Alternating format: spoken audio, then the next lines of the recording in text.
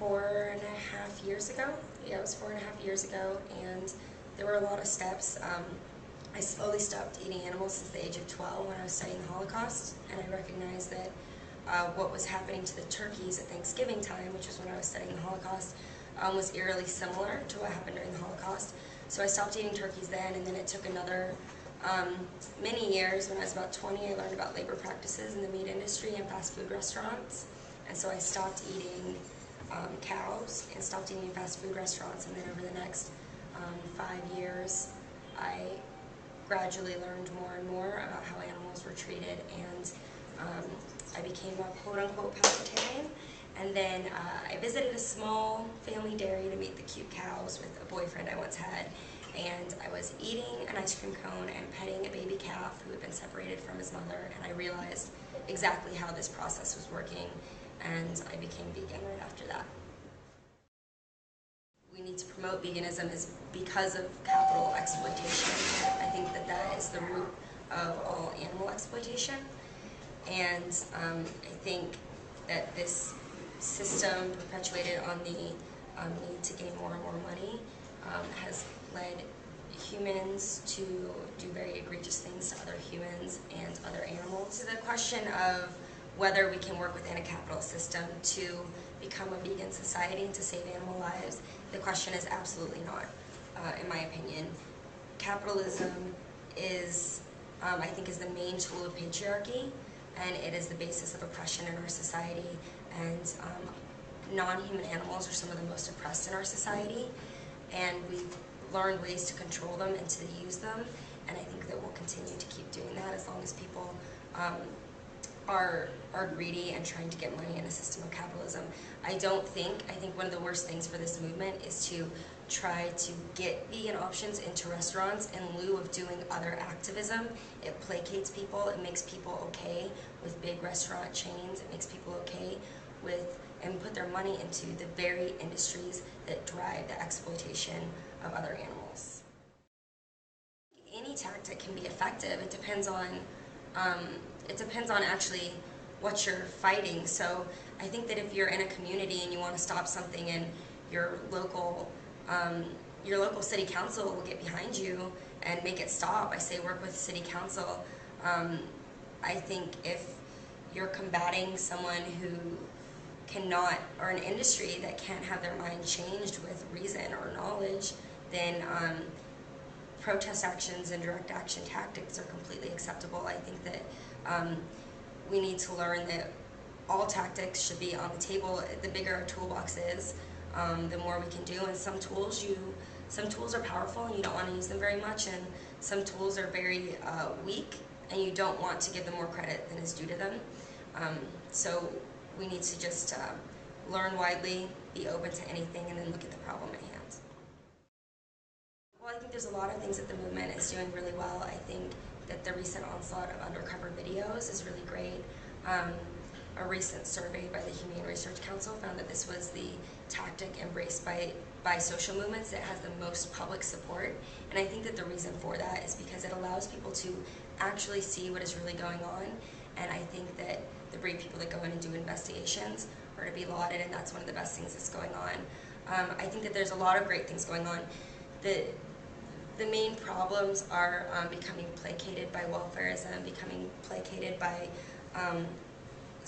bigger cages instead of empty cages, focusing too much on ballots where ballot measures aren't actually saving animals. They're just making their lives a little bit better and perhaps slowing the progress to animal liberation.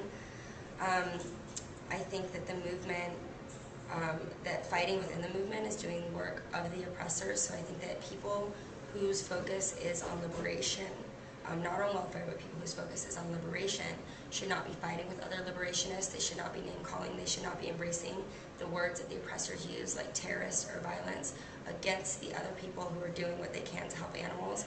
We all need to focus on our own game, figure out what we do best, keep working hard, and not insult each other. And I think that that is one of the biggest dangers in the movement right now, is that you have people who are focused on liberation fighting with other people who are focused on liberation, and we're a minority, and we need to support each other, or at least not speak out against each other. I don't think it's ever okay for any social movement to embrace the oppression of another social movement. And in the animal liberation movement, there's a sort of a bend towards embracing sexism in order to promote animal rights or animal liberation, and I am opposed to this.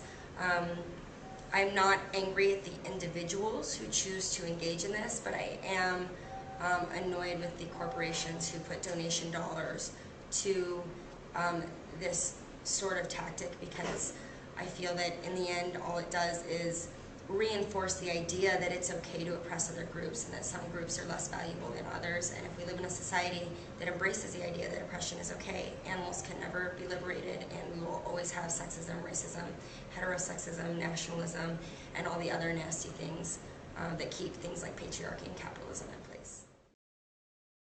I think that what all activists should be doing is working on a local level for local campaigns and communities that they understand really well. So it might just be that a big animal protection group is doing something of value that fights towards liberation in your community. So if that's the case, join the campaign. But I think the best thing to do is to find a local group that can teach new activists the ropes and can work within the communities that they're in, so that they can make sure that the sort of liberation they're fighting for is actually liberation, and it's not welfare, and it's not hurting others along the road. Oh, the rabbit rescues. Apparently Easter is a really good time to abandon rabbits. And so lately I've had the frustration, but also the gift of meeting this year 4 rabbits, but around Easter 3 rabbits that had been abandoned. And one was found in my alley, and sadly a neighbor had just found another rabbit abandoned in a park. But luckily rabbits need to be bonded, so luckily those 2 were able to live with my neighbor, and they're very happy together now. And then I found 2 other wonderful rabbits outside my office, and was able to catch them after some time and get them medical care and bring them into my home, and it took me many months. And I now found them a family that I think will take good care of them, and they're being fostered for a couple weeks, and I'm a little heartbroken because I miss them, but my roommate's very allergic to hay, which is what rabbits eat. But it's been a new side of activism for me, actually, because a lot of what I do is research and academic, or behind a bullhorn and in the streets, and actually working one-on-one, helping individual animals has taught me a lot about what this movement is about. We're focused on individual lives, and we need to remember not to look at things in terms of numbers and groups, because if we think of the animals we're saving as groups, we're thinking of them as herds, basically, as those who exploit them think of them. And so you know, all the work I've gone to try to find these animals loving homes and to provide them love and to learn about them has really taught me about, you know, what this struggle is about.